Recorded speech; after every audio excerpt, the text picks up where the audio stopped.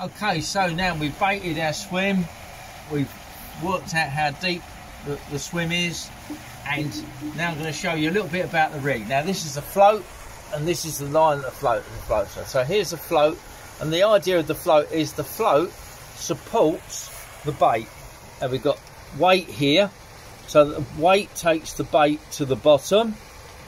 There's another small shot that takes the bait to the bottom slower at the last part of the fall, and then there's a finer line here that you put your hook on.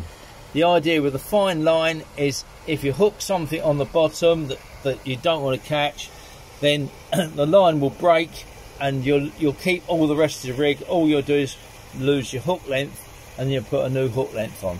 So that is the basic rig, and then I'm going to cast it out.